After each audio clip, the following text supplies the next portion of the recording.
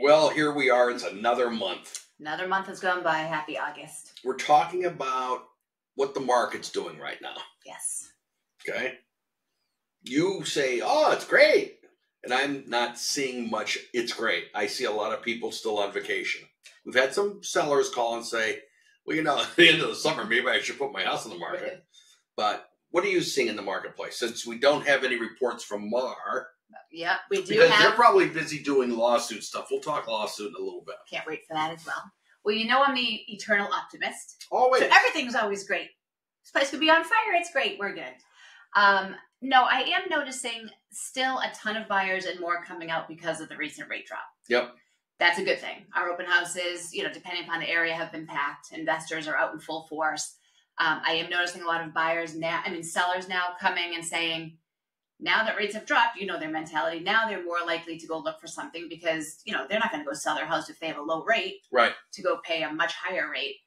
So I think it's a slow turnaround. It's not like all this mass, you know, group of people flying in. But I'm definitely noticing a lot more activity. July, don't forget, is a slow month, which carries into August. Well, we are on August 16th. Yeah, July, August, you know, summer. July historically is slow, but, you know, August, I think, you know. So I touched on NAR and lawsuits and stuff like that. Yes. Tomorrow, officially, is the beginning of a new way we have to behave. Yep. Okay?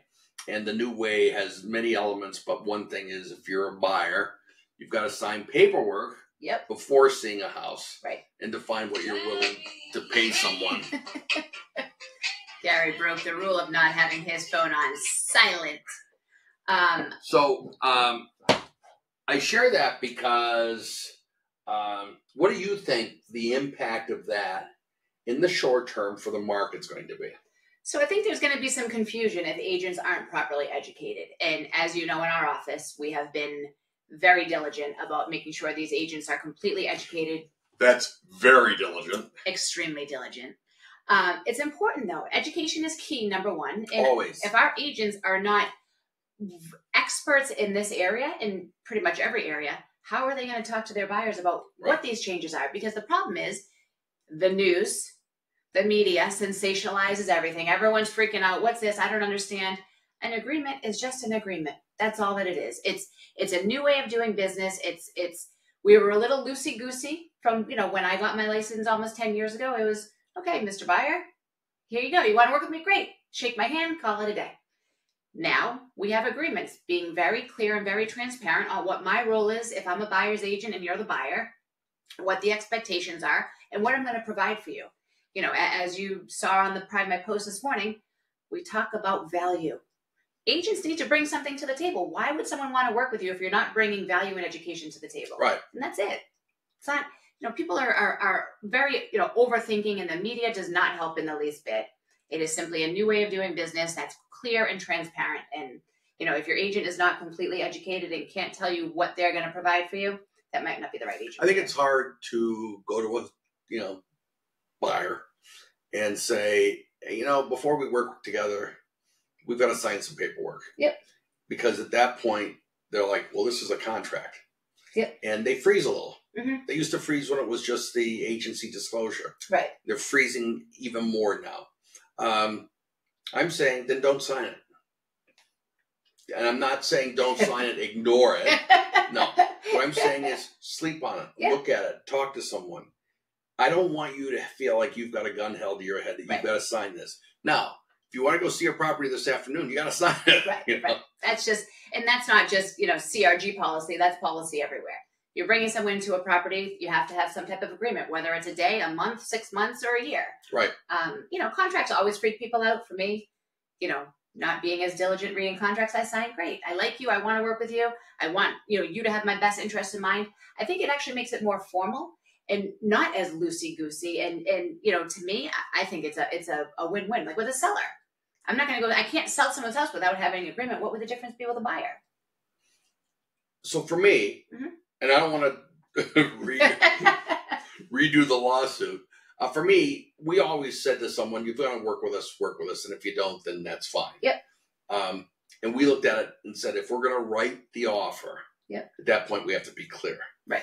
This is different in the sense that you've got to have the paperwork in place before you even go look at something. Right. And I think there's a loophole, just so everyone knows. If they go to an open house, there's no paperwork. Right. Yeah, I mean, I just think it's our industry needs an elevated level of professionalism as well, and I'm actually glad to see this. You know, there's too many things that, you know, I sit back and I see, and I'm like, how does this happen? So you know what? Let's bring our industry to the next level. Those that, you know, want to be educated, want to learn, and want to do better will be a part of it. Those that don't, you know, they'll weed themselves out. How many people do you think will leave the industry on a percentage basis as a result of this? Because there are people out there keeping track right now. Yeah, I don't keep track. You know, I mean, I hope everybody succeeds. You know, I hope that the agents that give us a bad name will weed themselves out. Survival of the fittest. I think that'll be 25%. Yeah. I mean, I think it's going to be a good amount. Part of that is because it's not as easy as it looks. Right. A lot of people got into the business and said, I'm going to make a quick buck. Right. And now there's some additional hurdles to go through. Yeah. And I think some people are going to say it's just not worth the effort. Well, you know, right. And our industry is amazing, but there is work. You know, exactly. The 4-letter word, W-R-K. You know, a lot got in during COVID. And as I say in every podcast, my dogs could have sold homes during COVID, and everyone thinks this is an easy profession. I'm going to make it. You know, that's not how it works. The true professionals in this industry, and I can name a lot of them, are constantly on top of their game, show their worth to their buyers, and they draw people and they want to work with them. Right. So, you know, to me, I think this is a good thing. Hashtag eternal optimist. But I don't think it's just being optimistic. I think your perspective is largely correct. Yeah. I think that's what's going to happen. And you're not naive. You're not someone that's just going to say, oh, yeah, it's going to be great. Right.